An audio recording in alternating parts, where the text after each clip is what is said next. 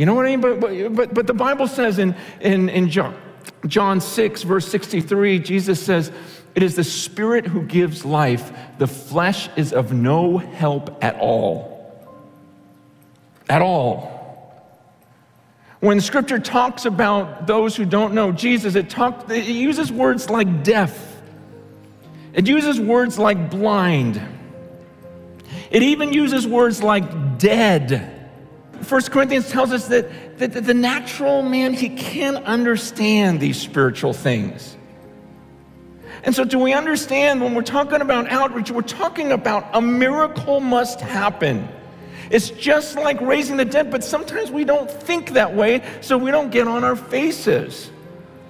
You know, when you think, okay, what's going to reach the lost? We have so many methods. I guess what I'm trying to say is I want us to really think through what we're trying to do, which is raise the dead. And it's not going to happen through our cleverness. It's going to happen by men and women being so attached to the vine that the fruit's just going to happen. And it's going to happen when men and women called the church, they are so united that a miracle happens. You know, the Bible says we're like pieces of the temple. We're each blocks.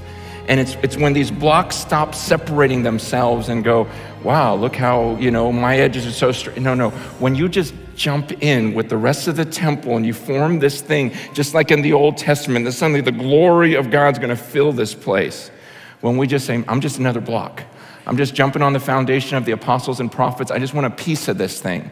Rather, he says, when there's that type of unity, watch the glory that comes down and watch how the world's going to start believing in their destruction and your salvation. Watch how the dead are going to come to life. They're going to believe in Jesus when you are unified. That's how we reach out to the world. I believe in personal evangelism. We have to do that. The future of the church depends on the average person being able to preach the gospel. But I also believe that there's an apologetic in Scripture that says, no, the world's going to believe when the church really lives like the church and they become one. And the last thought I leave you with, another weird one, is when we think about proclaiming the gospel, we think about getting a great communicator to proclaim the gospel. But during that time with his disciples, Jesus said it's when you take this piece of bread. What? You break this bread, remembering my body that was broken for you, and you drink this cup of the new covenant, you proclaim.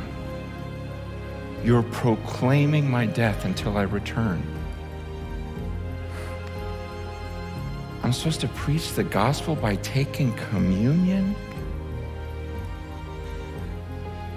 What he said.